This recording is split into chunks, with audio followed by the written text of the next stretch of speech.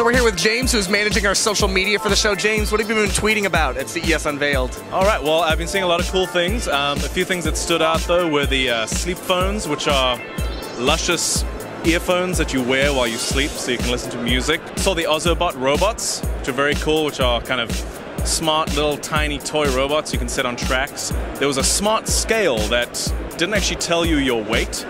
You just stood on it and it would smile at you if you were on track for your weight loss. So the first thing I checked out was something called Rollkers, which is a personal transportation device that you strap onto your shoes and you basically walk like you normally would. It has a gyroscope in it and it speeds your walking to like 7 to 10 miles per hour as an average speed. It knows when you're slowing down, it knows when you're speeding up. It's pretty cool technology.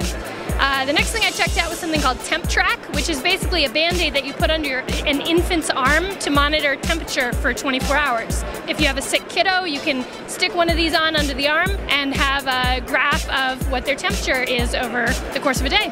So we're here with Nick, another one of our writers. Nick, what interesting things have you seen at CES Unveiled? Well, I actually just went and took a look at 3D Sound Lab's new Neo headphones that kind of shrink a surround sound home theater into a single pair of headphones, and it uses this 9-axis like tracking system to track your head movements to kind of like shift the audio around no matter like where you look. Brendan, what awesome things did you see at CES Unveiled?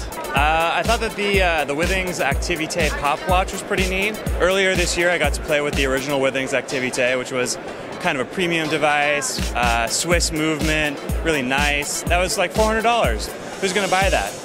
This one's $150 and it does all the same stuff that the original Activité watch does, and it still looks really nice. Very cool. And what else did you see?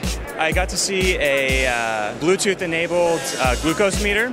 It lets you track not only what your blood sugar was with your phone, but also how much glucose you injected, so you can better understand the relationship between the glucose that you're injecting and where your glucose levels are throughout the day.